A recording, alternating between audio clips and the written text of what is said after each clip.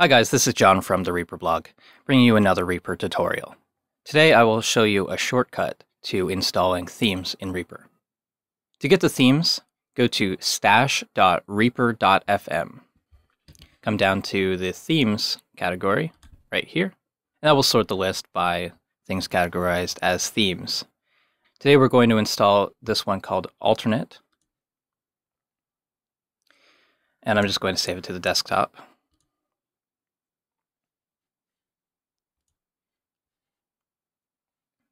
Alright, switching over to the desktop, going to extract it. What we're looking for is this file called alternate version 4.25 Reaper theme zip. Now this Reaper theme zip is essentially a zip file, but it's made for Reaper. You can actually extract it and see what's inside, but we're going to use this for the shortcut install. I'm just going to hide Firefox. And now this is Reaper with the default theme.